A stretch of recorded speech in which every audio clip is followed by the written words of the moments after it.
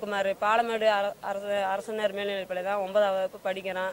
நாங்கள் கூலிக்கு வேலைக்கு போய் தான் நாங்கள் வந்து பொழப்பு நடத்திட்டு இருக்கிறோம். இந்த சூழ்நிலையில் வந்து எங்கள் மராவட்டிங்க எங்கள் சொந்த ஊர். அதே மராவட்டியில் வேறு சமூகத்தை சேர்ந்த பசங்களும் அதே ஸ்கூலில் தான் படிக்கிறாங்க.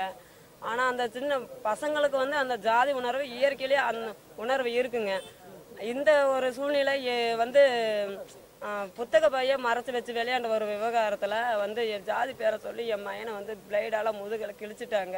ஆனால் வந்து ஏற்கனவே என் மயன் வந்து சொன்னான் விளையாட்டு இந்த பிளைடில் கிழிச்சிருக்காங்க, விளையாட்டுக்கு அடிக்கடி 2-3 டைம் சொல்லியிருக்கானுங்க, இந்த மாதிரி விளையாண்டுட்டு இருக்கும்போது கிழிச்சிட்டாங்க அப்படின்னு வந்து சொல்லியிருக்கேன். நான் இதை ஜாதி பிரச்சனையாக பெருசாக கொண்டு வரக்கூடாது அப்படின்ட்டுக்காக தான் நாங்கள் அதை ஸ்டெப் எடுக்காமல் விட்டுட்டோங்க.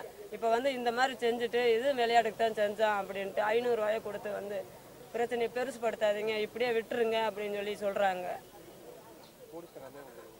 கம்ப்ளைண்ட் கொடுத்துருக்காங்க. ஸ்டெப் எடுக்க பார்த்துட்டு தான் இருக்காங்க, நடவடிக்கை எடுத்துகிட்டு தான் இருக்காங்க. கலெக்டர்கிட்ட மனு கொடுத்துருக்குங்க. இன்னும் வந்து எங்களை தீண்டாமையாக தான் பார்க்குறாங்க. செப்பல் போட்டு வரக்கூடாது, ரேஷன் கடையில் வேறுபாடு, டீ கடையில் வேறுபாடு, இந்த மாதிரி தாங்க பார்த்துட்ருக்காங்க.